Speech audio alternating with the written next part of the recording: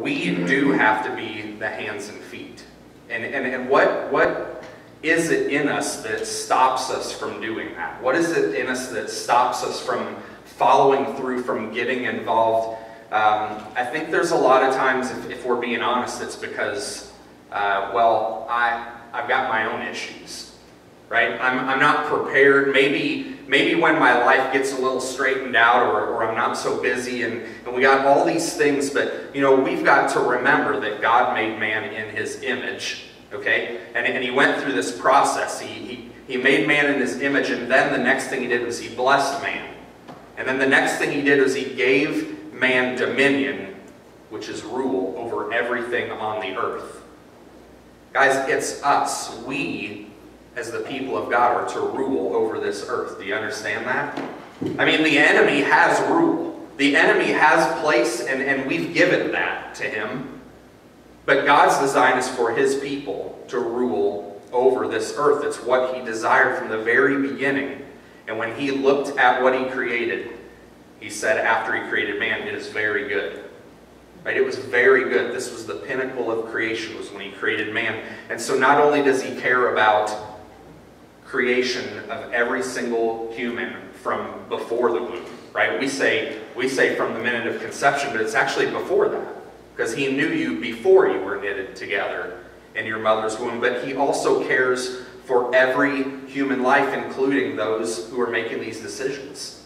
He cares for those who have chosen to have abortions, and maybe that's some of you in this room, and there is grace for you, right? There is a God who loves you and cares for you and will forgive you, okay? And we as believers have to remember that and keep that. I loved some of that stuff that she shared about that. Like, if we're not going to show them grace, who is? And if we're not going to show them grace, are we being the hands and feet of God? I would say we probably are not. And so, last thing I want to share here about this is we have this expectation for ourselves sometimes that we kind of need to become perfect. Right? We have this thing in Christianity, I'm supposed to be like Jesus, and Jesus is perfect, right? I mean, we believe that. He's sinless. He was perfect.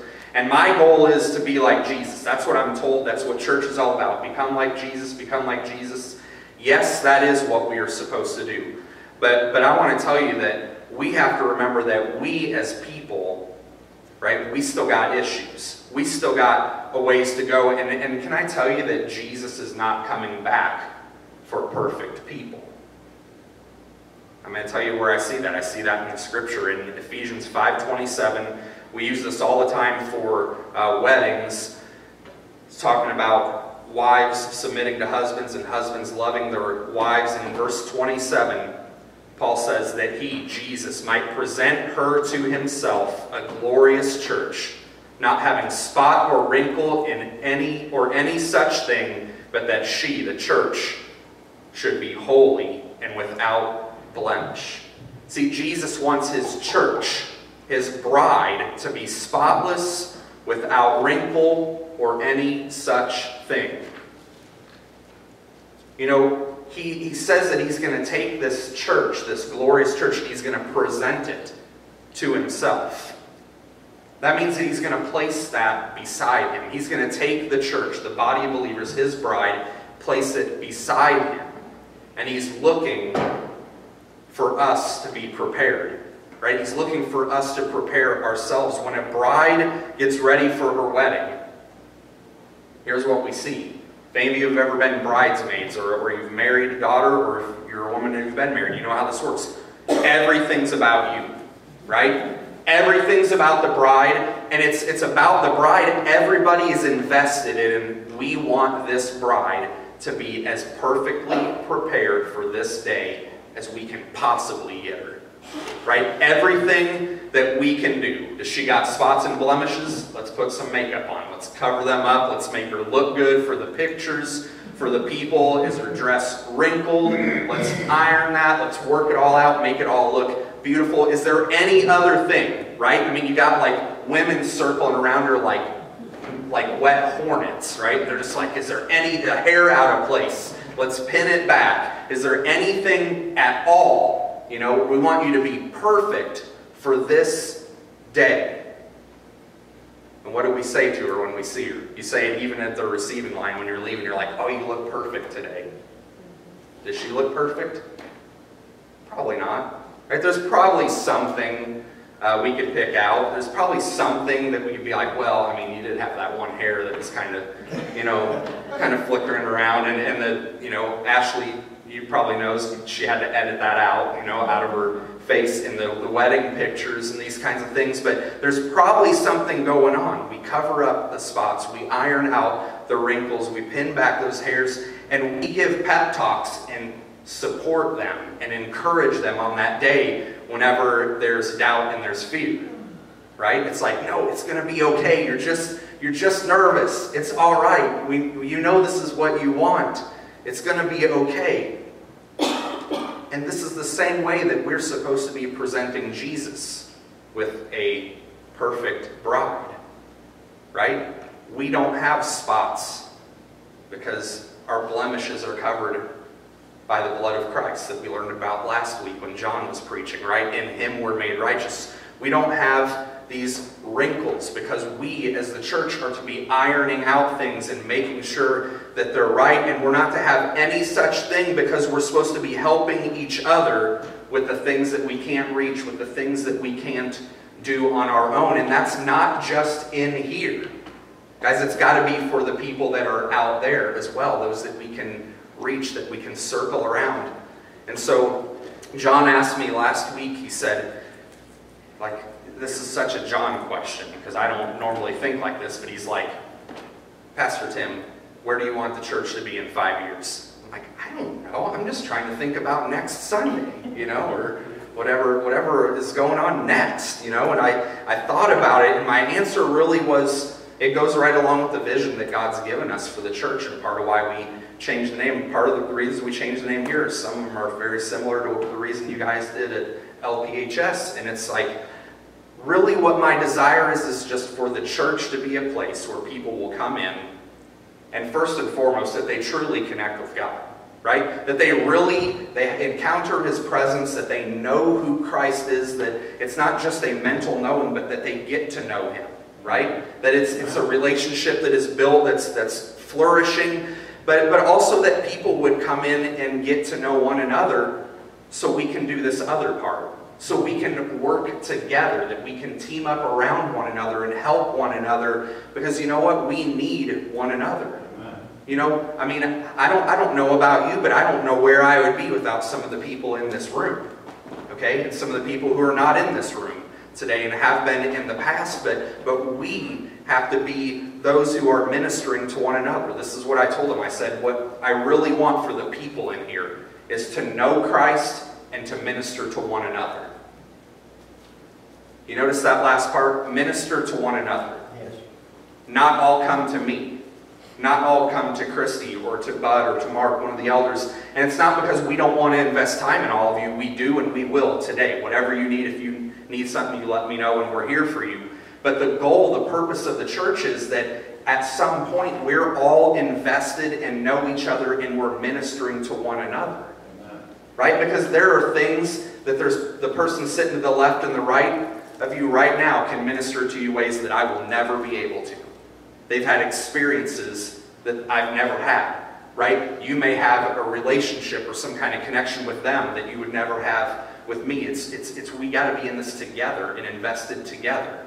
And it's the same way with people that are outside of here. Ecclesiastes tells us that two are better than one. Right? It goes on to say at the end of that though one may be overpowered by another, two can withstand him, and a threefold cord is not quickly broken. We use this in weddings all the time, but me, you, plus Jesus, there's nothing that can defeat that. There's nothing that can overcome that. And we got to quit spending so much time trying to be perfect people and just try to be the bride of Christ. Just try to be His church, right? So how do I fit into that? What do I have to do to serve God to help be the part of the church that He's created me to be? Right? Because we all have different gifts and talents. We all have different things that we're here for, and we can be the perfect bride without us all being perfect people. I know that for a fact. You might not might not agree with me, but my wife is not a perfect person. Okay? She's not a perfect person. She has struggles, right? She has issues. But I'm going to tell you that she's the perfect bride for me. Amen. Okay, she is the perfect bride for me. She's the exact perfect person that I need in my life. And I need her every day. She's the one that I want, right? Flaws and all. She's the one that I want. There's not any other woman in this world that I want. I want her as my bride. Why is this? It's because of my desire for her, right? I desire her to be my bride, and because I desire her, that means that she is the perfect bride for me. Okay? Now, when we apply this spiritually, we're not perfect people because we all have our struggles, we all have our issues, we all have our insecurities, but we as the church are the perfect bride for Jesus because, listen to this, we are the ones that He desires. And if we are the people that He desires, then we are the perfect bride for Him. And listen, on top of that, Jesus can do something for us that there's no man, no groom can do for any other bride. Is that He can and will one day make us perfect. Right? He will make us perfect. He will make us whole. He will bring us complete healing, complete deliverance from every single thing that we deal with in our lives. We read in Revelation as He's coming back, it talks about that passion, that fire in His eyes. Right? And that fire in His eyes is for what? It's not He's mad at His enemies.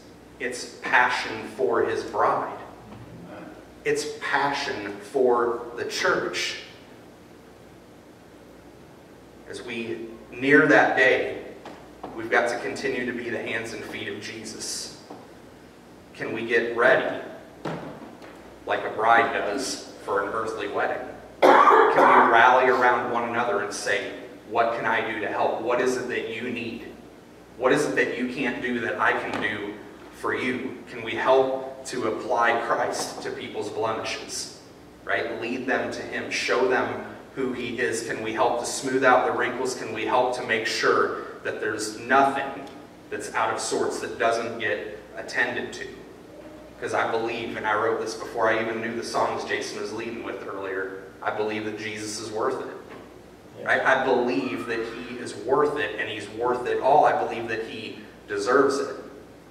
And so we've got to get help if we need help, and we've got to help others. Amen? Amen. All right. If you would stand with me, we're gonna close out by spending a few moments in prayer. And if you want to sit down during this, you're more than welcome to in a moment as well. But Jason had to leave early, so it's going to be a little bit different. Are you guys okay with something being a little bit different? Yes. Don't throw anything. Don't get in an uproar or anything like that. We are just going to play a song up there, and the words should still be up here.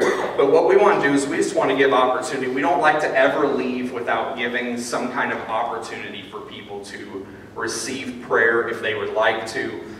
So here in just a moment, we're going to open up the altars, and Christy and Cheryl, if I can get you guys and Bud to come down. They'll be available just to pray with you for anything that you need. Listen, we believe that as we come together and we pray the prayer of faith, we believe that our God is listening. We believe that He answers prayer. We believe that there's no prayer that's too insignificant. There's no prayer that's too small, no request that's too small. So if you have a need, I just want to encourage you to come this morning. But if you would just for a moment, bow your heads and close your eyes. And Father, we thank You for Tamala. We thank You for LPHS. We thank You for the work that they're doing there. And we ask right now for Your blessing upon that ministry, Lord. We ask for every single need to be met, Lord. We thank You for the work that's going on, the construction right now.